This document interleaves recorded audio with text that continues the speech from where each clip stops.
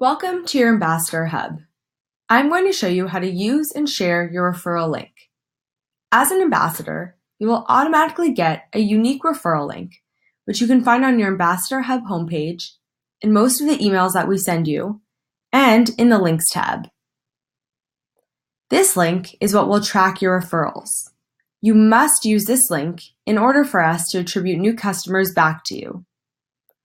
By default, the link will include the name that you signed up with, and will send people who click on it to an exclusive ambassador offer page where new referred customers will get 50% off their QuickBooks Self-Employed subscription. You can easily share your link by clicking on the following buttons, or by copying it and pasting it wherever you'd like. If you do not want to use the unique link that was created for you, you can easily create custom links with different names by clicking here. If you would like to learn more about creating custom links, the Asset tab has a helpful video called Custom Links Tutorial, which will walk you through the process.